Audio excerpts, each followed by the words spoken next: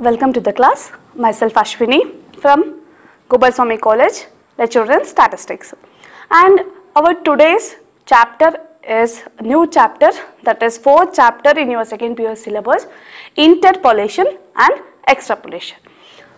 In first PUC already you have studied interpolation and the extrapolation. Simply we will take the revision of that. We will recall what is interpolation and the extrapolation. It is also one of the important technique in statistics. In interpolation, x and y are the two variables where we will consider, and x variable we call it as independent variable and the variable y we call it as dependent variable. Variable x we call it as independent and variable y we call it as dependent variable. To find a dependent variable y using the independent variable x, and let us take, let x0, x1, x2, etc. xn be the independent variables or a given values of x, and similarly y0, y1, y2, etc. yn are the variables, be the corresponding values of y. x0 to xn are the values of x and y0 to yn are the corresponding values of y. If x changes or if x increases, these y values will also increases. Depending on the x value, always the y value will be calculated.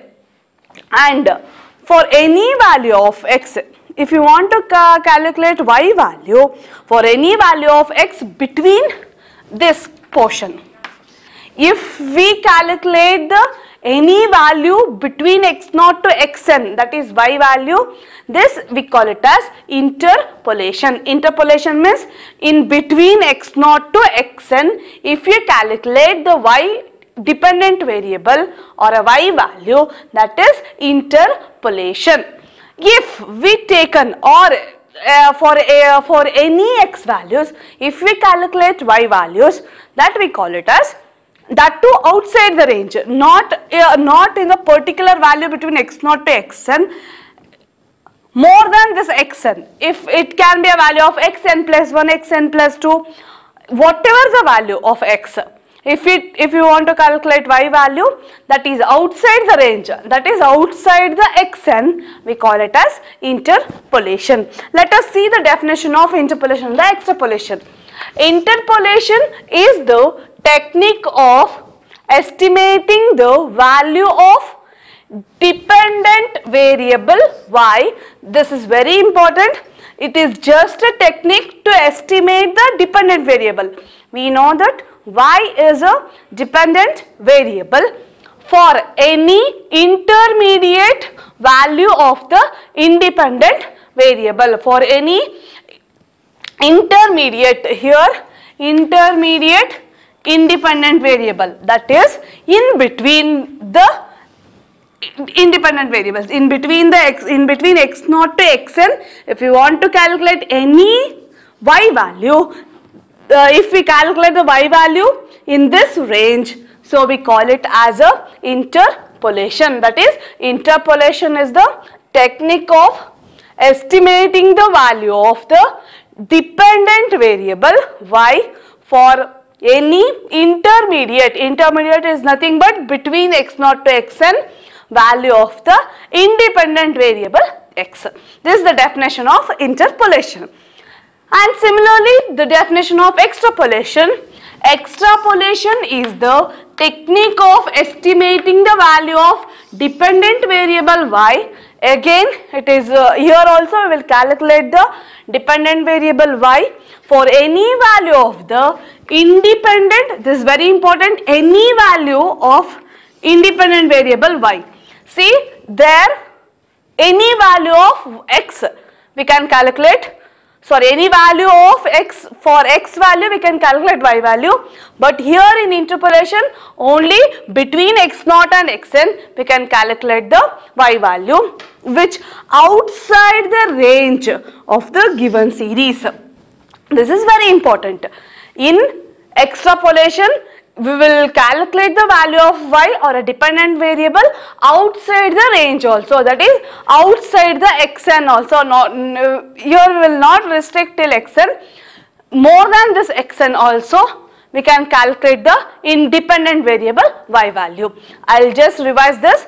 Extrapolation is the technique of estimating the value of dependent variable y for any value of independent variable x which outside the range of the given series. This is the very important in extrapolation, that is outside the range word is very important. In interpolation, intermediate value is very important. In your final examination, if they ask the definition of interpolation and extrapolation, if they ask for 2 marks, these keywords are very important, that is intermediate, independent, dependent, and here any value of independent variable outside the range. These are the keywords in these definitions. And before we are solving the problem for interpolation extrapolation, we have some assumptions for interpolation and the extrapolation. And the first assumption is there is no sudden jumps in the values of dependent variable from one period to another. That is, if we have the data, for example here we have the data of x0, x1, x2, etc, xn.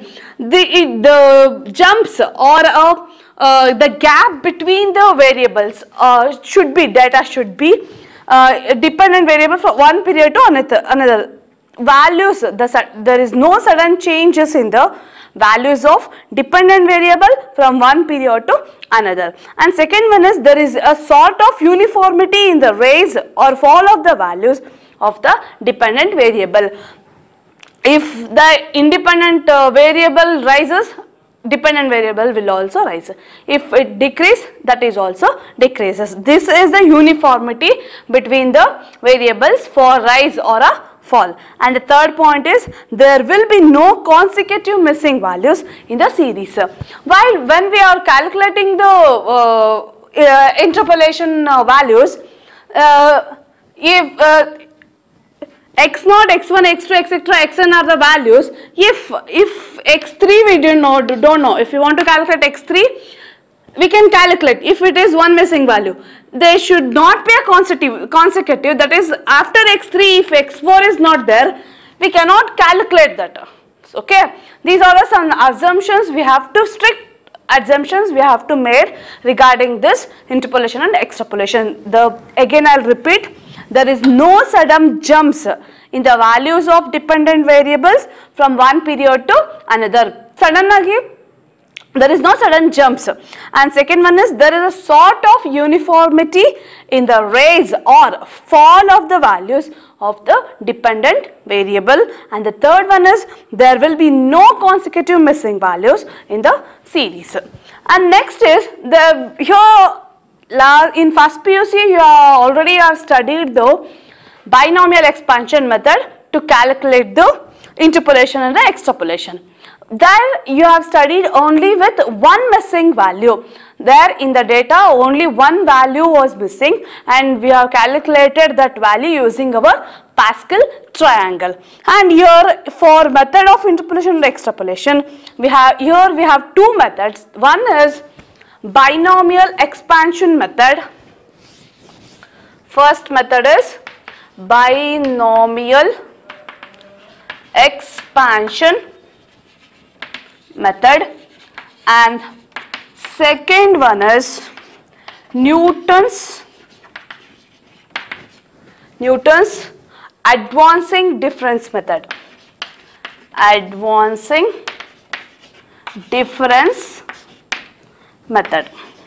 These two are the methods we are going to follow in calculating interpolation and the extrapolation. Already I have studied the binomial expansion method with one missing value, but here we will In binomial expansion method, two missing value we are going to calculate. To find this binomial expansion method, we want a Pascal triangle. We want Pascal triangle. You know how to write the Pascal triangle. I'll just recall that, okay? If 1 is a constant and if n is equal to 1, 1 and 1 will be remain same. If n equals 2, this 1 plus 1, 2, again 1, and again 1 plus 2 is 3, 1 plus 2 is 3, 1, again 1 will be like this, 1 plus 3 is 4, 3 plus 3 is 6, 3 plus 1 is 4, again 1 will remain same, 1 plus 4 is 5, 10, 5, 1, 6, 15, 20, 15, 6, 1 and 1, 7, 21, 35, 21, 7, 1. Only these are the, and this is the Pascal triangle. If n equals 4,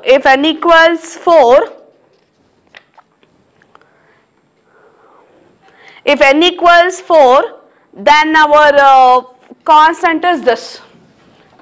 So this is for n equals 4, n equals 3, n equals 2, n is equal to 1, and here n is 0, and this is n is equal to 5, n is equal to 6, n equals 7.